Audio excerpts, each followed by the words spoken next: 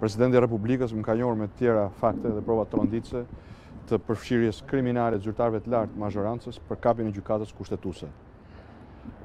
E kemi thënë, dua ta përsëris, kapja e gjykatës kushtetuese është objektiv i Edi Ramës. Edi Ramësit duhet gjykata kushtetuese për të mbrojtur dhe liruar kriminalet me të cilët kanë marrë pushtetin.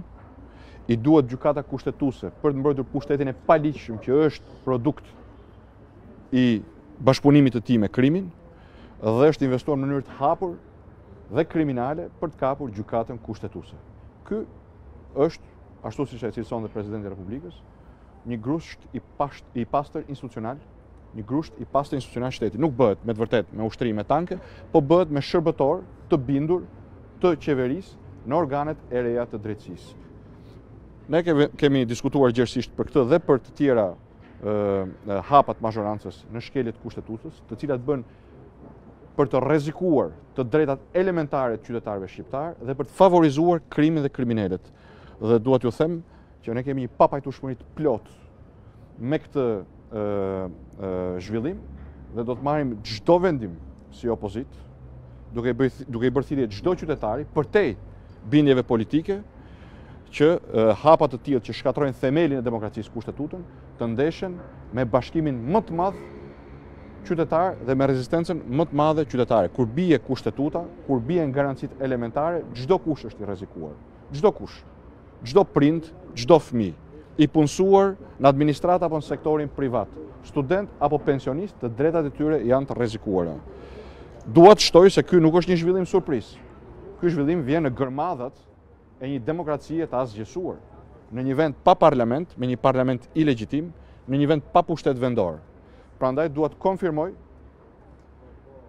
vendosmërinë tonë për të ndjekur pik për pik udhërrëfyesin e Europës, udhërrëfyesin gjerman për daljen nga kriza, me zgjedhje të lira dhe të ndershme sa më parë, të cilat mund të arrihen duke përfunduar reformën zgjedhore dhe duke i dhënë shqiptarëve besimin dhe mekanizmin se këto zgjedhje të lira dhe të ndershme do të garantojnë që problemet që e kanë sjellë vendin deri këtu mos të manifestohen më. Zoti Basha, ju thatë që qytetarët duhet të refuzojnë shkeljen e kushtetutës, nga ana tjetër dhe institucioni presidentit sot foli për shpërndarje të kuvendit nga parlamenti. Mund na thoni çfarë po i kërkoni qytetarët? Po i kërkoni të dalin, të bashkohen, po i thirrni në protestë? Çfarë? Sepse kemi një pikë bashkimi sot me presidentin, jo vetëm tek kushti i shtetit. Shikoni, për ne ky parlament është shpërndar. Me 18 shkurt të vitit 2019, për ne ky parlament nuk ekziston më. Do ta them fare qartë, çdo ligj i këtij parlamenti i ndërmarr nga një mazhorancë ilegjitime dhe në mungesë të një gjykate kushtetuese, për ne është nul dhe void. Është i pavlefshëm. Tani ne jemi të orientuar nga zgjidhja. Njerëzit presin zgjidhje dhe kjo zgjidhje nuk mund të jetë thjesht një kalkulim i partisë time apo i koalicionit opozitar, sepse mendoj të gjithë e kanë të qartë, ndryshimi është i pashmangshëm. Rotacioni është i pashmangshëm. Gjithë betejë e oligarkisë, e kriminalëve dhe Edi Ramës është ta fusë rrugën drejt rotacionit pashmangshëm në labirinte që ta zgjasin ose mundësisht ta shmangin. Ne nuk do ta pranojmë këtë. Nuk do të ketë forcë mbi tokë ta ndal rotacionit, ta ndal ardhjen në pushtet të opozitës bashkuar me votën e qytetarëve.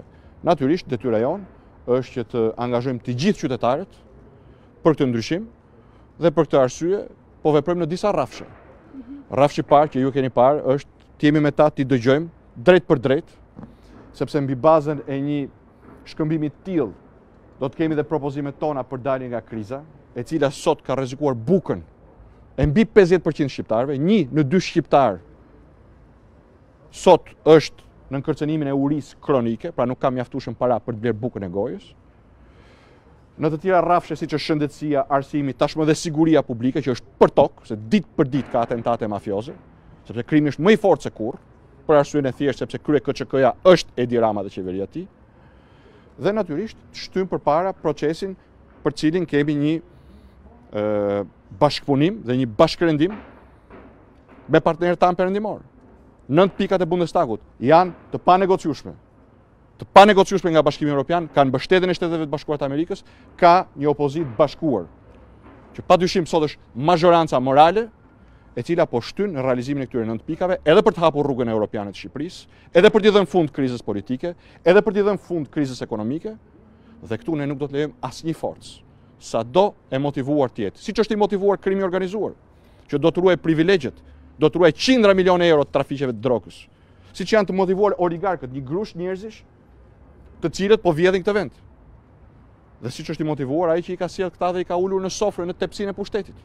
Kreu i qeverisë dhe qeveria e tij. Kjo është sot kontradikta. A do jetë kjo Shqipëria 3 milion shqiptarëve apo 2 milionë gjysmë sa kemi mbetur pas eksodit që ka shkaktuar Edi Rama? Apo do jetë Shqipëria e 12 oligarkëve, hajdutëve dhe Edi Ramës? Dhe po ju a them qartë dhe prerë. Ne do të vazhdojmë bashkëbisedimin me qytetarët, unë do të vazhdoj t'i dëgjoj ata, dhe pas kësaj do të shpalosim ofertën tonë. Ne do të bëjmë gjithçka të garantojmë një proces të lirë zgjedhor përmes një reforme zgjedhore, për cilën jemi tërësisht angazhuar. Por nuk ka forcë mbi këtë dhe që do të ndalë rotacionin. Edi Rama i ka bërë hesapet gabim. Ja kam thënë para një muaj, po ja përsëris. Nuk ka forcë mbi tokë ta ndalë rotacionin. Unë betëm i përkushtuar që procesin ta përfundoj me mjete politike.